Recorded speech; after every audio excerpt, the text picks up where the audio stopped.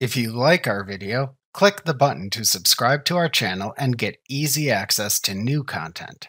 To see our full suite of ad-free video courses, instruction manuals, and quick reference guides, visit us at www.teachucomp.com.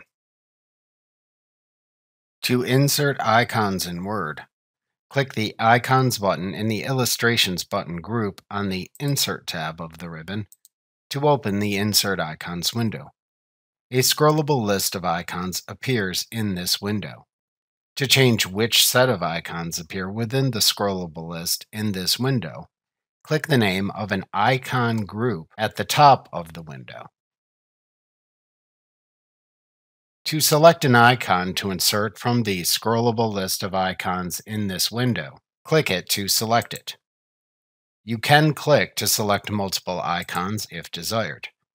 To deselect a selected icon if needed, click the selected icon again.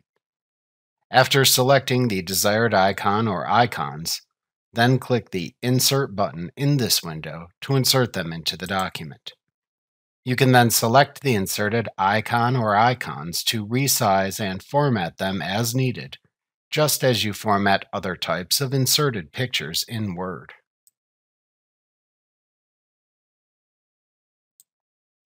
When you select an icon in Word, the Graphics Format contextual tab then appears in the ribbon. You use the buttons within this contextual tab the same way as you use their counterparts on the Picture Format contextual tab in the ribbon that appears when a picture is selected. There are only a few differences between them. First, the Graphics Format contextual tab doesn't have as many options for recoloring the icon. You can only change the icon itself, not its transparent background. This also means that common options, like Graphics Fill, change the color of the icon itself, not its background. Second, most of the buttons replace the name Picture with Graphic. So, for example, the Picture Effects button becomes the Graphic Effects button.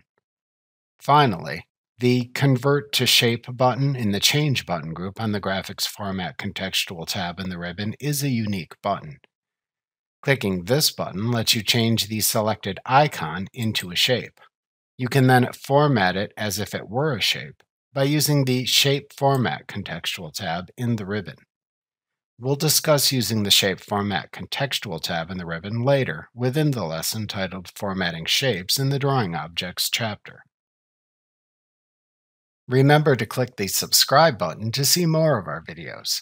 See our full suite of courses, instruction manuals, and quick reference guides at www.teachucomp.com.